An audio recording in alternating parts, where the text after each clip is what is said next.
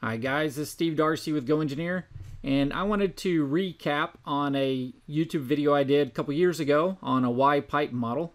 I had a comment, somebody replied, what if I want the diameter of the outlet smaller than the inlet? How do I do it? So let's get to work. So just to recap on what we did on the initial video is I had a Y pipe. The Y pipe was made up of a sketch. This one's a little bit more of a hybrid. I'm able to change the angle and the dimensions of each of the different segments on this one. And then we used this to create two sweep features. One sweep feature is going to be, across two of those.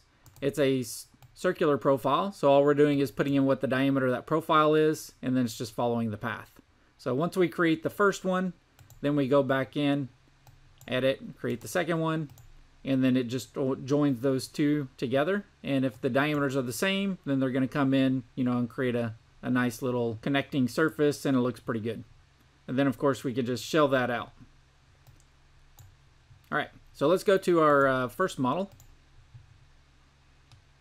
For the most part, if the diameter is smaller, I only have three options. It's going to be on, we'll say this is option 01, 02, and 03. And if we kind of think about it, there's really only two options because this guy and this guy can pretty much be the same. So depending on how you model it up will depend on how you go about creating the geometry. So in this case, same technique. All I did is edit the second sweep and just made the diameter a little bit smaller. And then shelled it out. So it looks pretty good. The other way to do it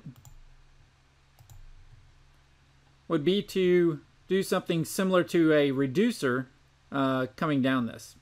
And there's a couple different ways to do a reducer. If you have SOLIDWORKS Premium, then you get the routing library.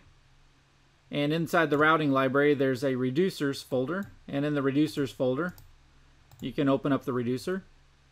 And they did theirs a little bit different. They actually used a base sweep. And then after they did the sweep, then they shelled it out. And after they shelled it out, they put chamfers on there because it's a welded part. So they also have a lot of configurations. So if you need different sizes, then you can, of course, get those different sizes. I decided to do mine a little bit different. I went ahead and went with a revolve. So same basic shape. Then I came in and just created a sketch and did a revolve off the bottom. But again, I could have created this sketch. I wouldn't want to create it on this side because I wouldn't be able to get the plug out unless it's a casted part. But if it's PVC or plastic, then I need to be sure to get the plug out so I wouldn't be able to create the flange on that inside on that one. But I could do it on the top and the bottom on this one.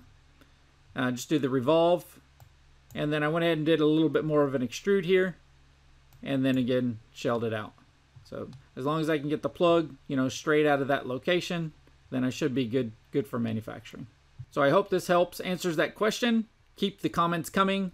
Like our videos. Subscribe to our YouTube channel. Thank you for your time, and model on.